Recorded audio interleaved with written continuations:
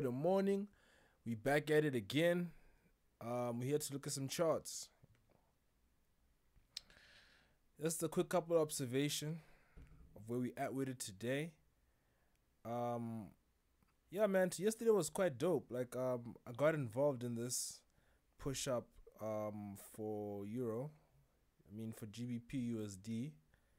We caught it right up there, but like because of poor trade management, I wasn't able to fully capitalize as I originally like saw and projected and planned out. So it is what it is. So here we are now. This looks awfully familiar, similarly to like to this what I'm seeing here. You know.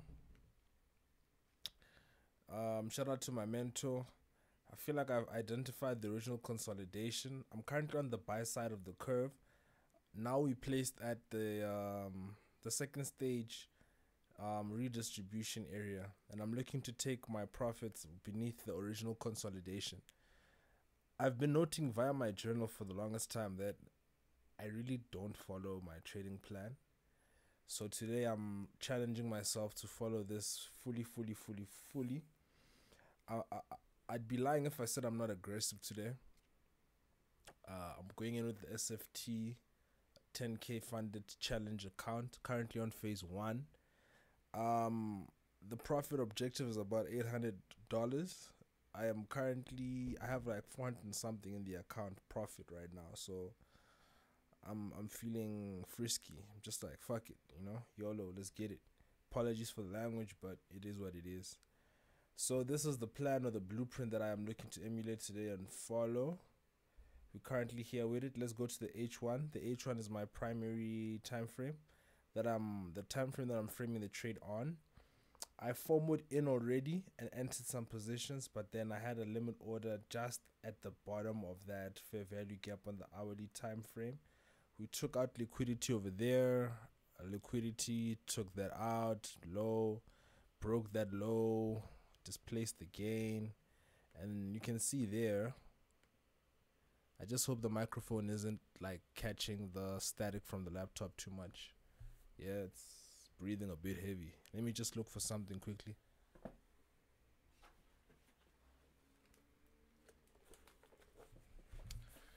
Alright, hopefully this will prevent it from breathing too hard.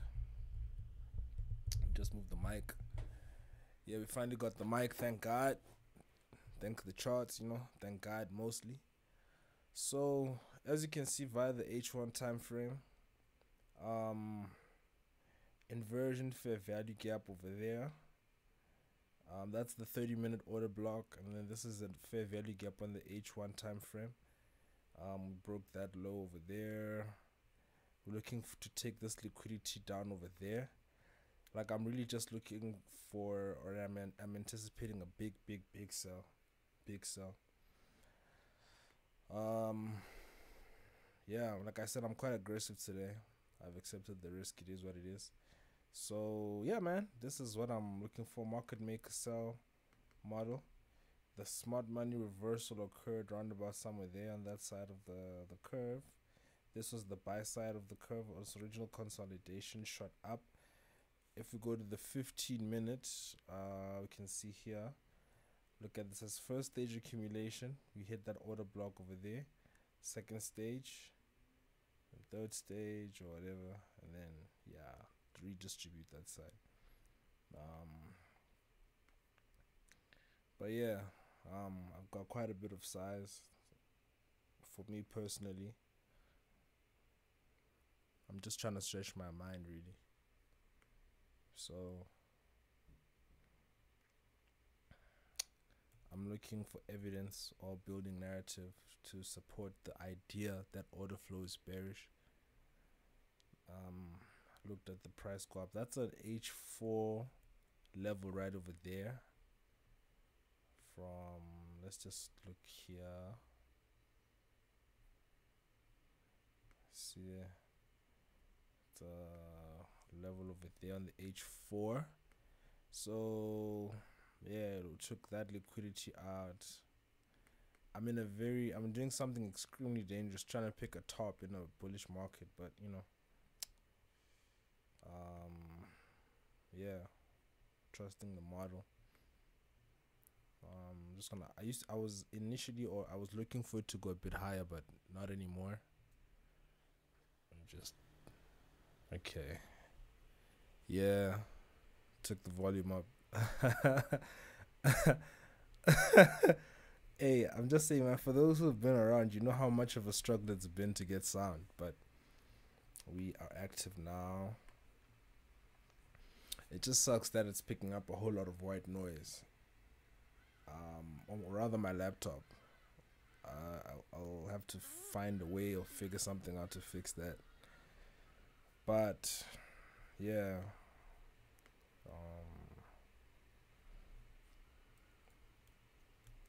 30-minute time frame. Smart money reversal. That's the first sell over there, low risk sell. That fair value gap over there. Let me just annotate that. Make that black, like so.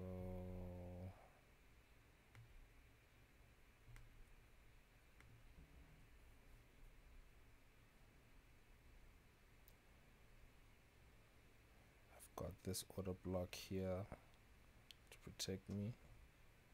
Risking about 290, just a bit more, because I have some entries like over there and whatever, but I have another one here to make the position a full lot. Let's just adjust the stop to right about there. If we look on the daily time frame also,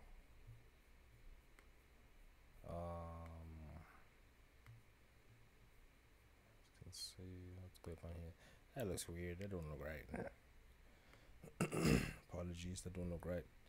But that's ideally what I'm targeting, if not that daily order block over there.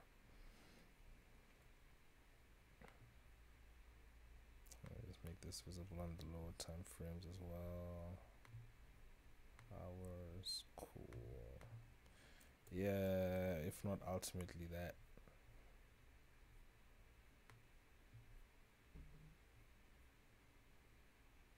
Let me see how much that would be. Well, that would be so nice.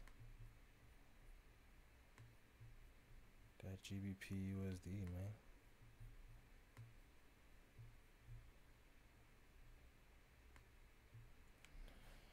Yeah. Still bearish. Not looking to enter or add any more to the position. I think I have 1.1 lots on at the moment. It's ridiculous how much of a mental hurdle it is moving from one lot to another, or like increasing your position size. I'm currently going through the green pains of that now, but I'm risking within reason. But I always make sure I'm just detached from the outcomes as well. You know, I think that really helps to just manage everything. But you know, I'm looking to just improve my trade management skills overall. That's what I'm trying to accomplish with this series. But we're gonna see. We'll see.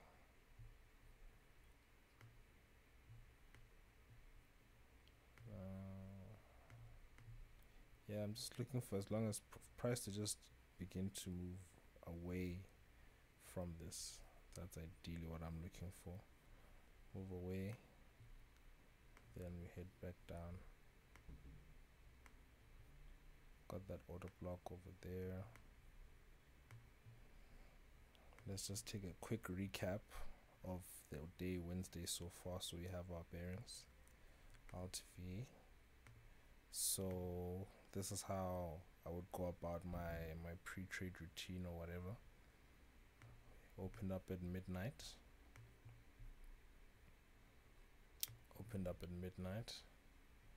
Price protracted slightly to the upside and then began to crash down.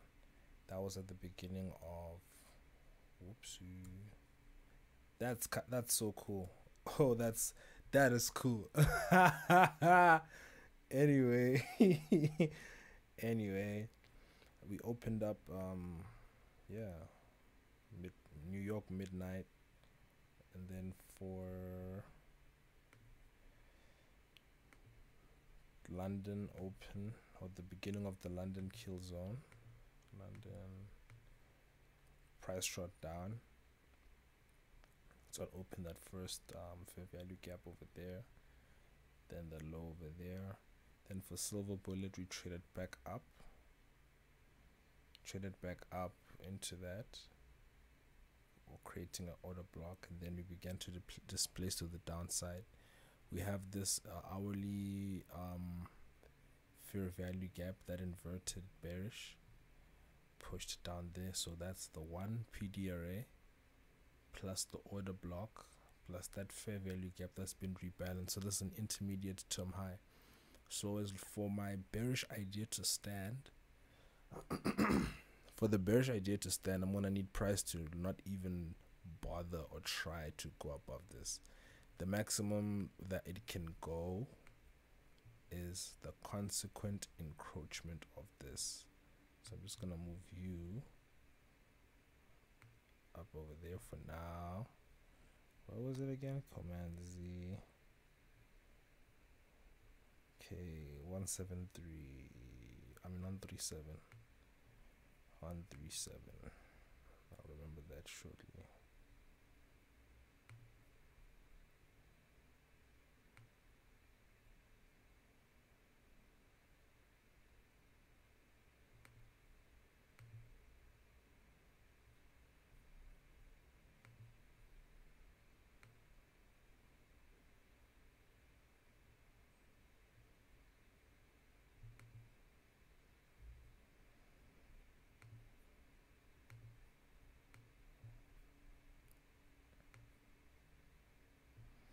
Okay, so I have this fair value gap with the order block and the consequent encroachment.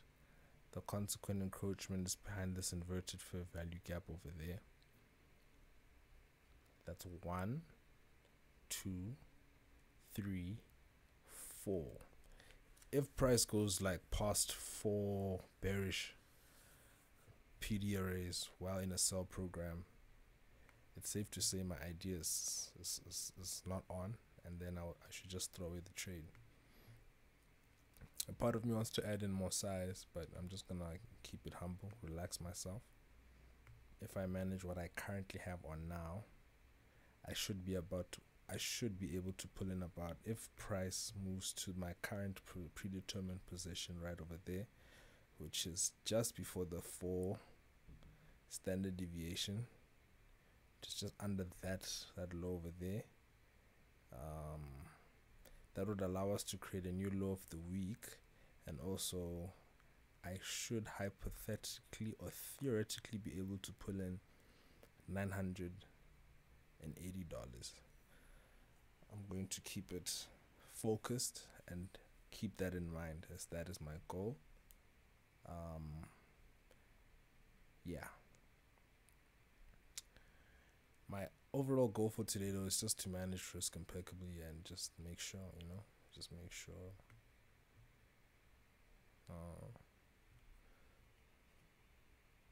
market opens coming up soon. We have some news as well. I positioned myself before the news. Preliminary GDP numbers to be out, and then Bank of England Governor Bailey speaks. Got that loading as well. Spanish flash CPI hit for the euro. Let's just take a quick look at the euro. Euro's high key in the same vicinity as us. Smart only reversal, the first sell. It's not at the second sell now. I might just decide to place a euro position. Let me do so now.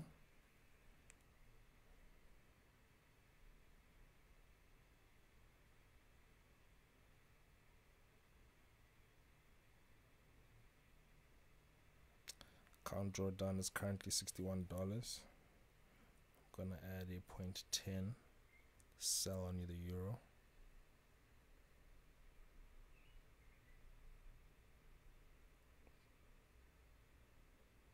Just place the 0.10 sell on the euro. Tight stop loss.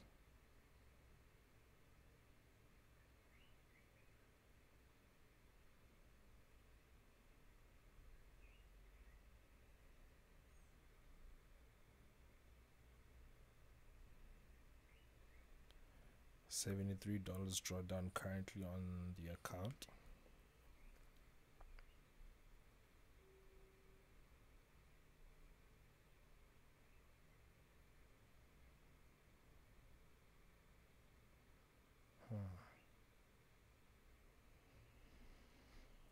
Entered short on the euro.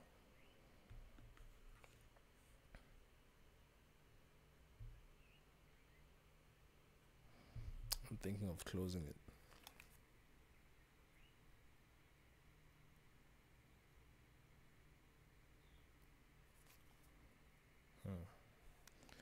It's gonna be interesting watching this back, just to note how I'm reacting and stuff. Order block over there.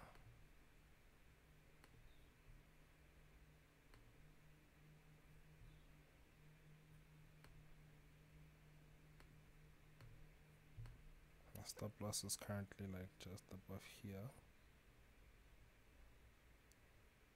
Put it right about there.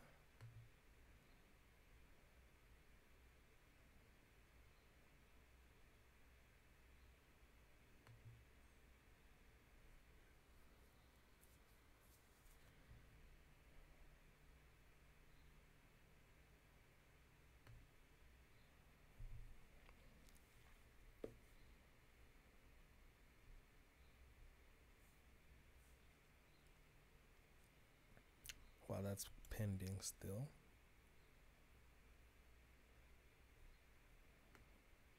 going back to just investigate or look over what happened in London.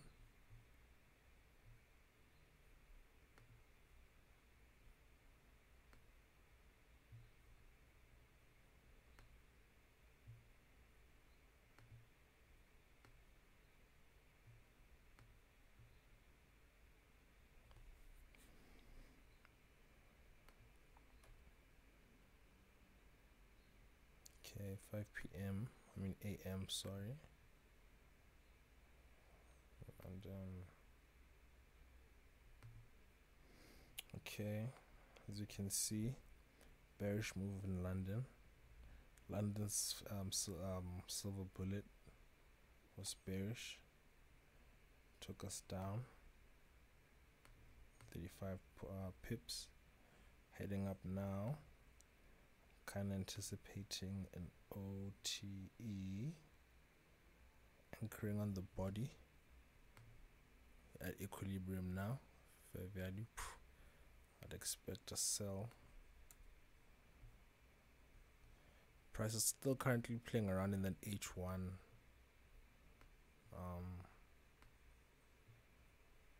fair value gap. Break a block there. I'm expecting bearish movement from this area. Gonna move back to the 30-minute just for trade management. I've got this fair value gap and that order block there protecting me, and I'm just standing by.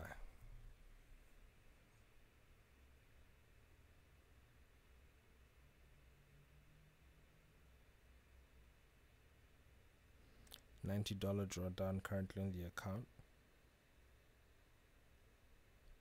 but I have conviction in my position.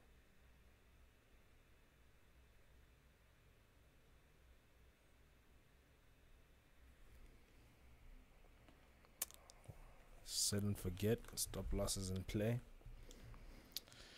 and hopefully I can post another video later saying, hey, I finally passed my trading account or evaluation thingy. But catch y'all later, we'll talk, and thank God for the skill.